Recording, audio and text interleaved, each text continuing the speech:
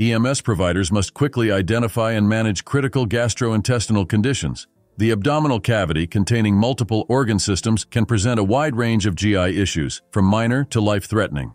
The GI tract from the mouth to the anus processes nutrients, water, and waste. It begins with mastication in the oral cavity, where saliva starts carbohydrate breakdown. Food moves down the esophagus into the stomach for further digestion. The chyme then enters the small intestine for nutrient absorption before being solidified in the large intestine and excreted. Due to the large number of structures involved, numerous medical conditions can arise from the GI system. Most of them are not life-threatening.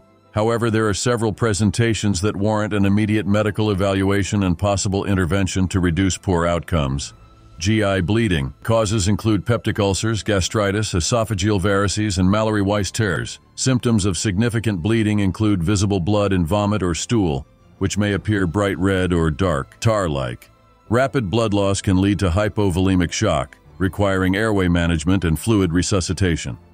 Peritonitis. Infection of the peritoneum can result from conditions like liver disease, peritoneal dialysis, or GI organ rupture. It presents with severe abdominal pain, fever, and possible sepsis. Immediate treatment includes fluid replacement and possibly antibiotics. Acute mesenteric ischemia. Reduced blood flow to the intestines, often from a thrombus or embolus, causes severe abdominal pain, nausea, and vomiting. It can lead to bowel infarction and sepsis if untreated.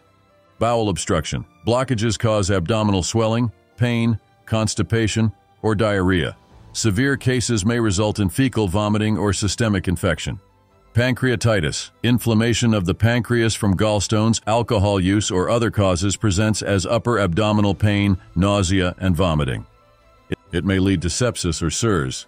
While many GI disorders are non-life-threatening, rapid identification and management of serious conditions can improve patient outcomes.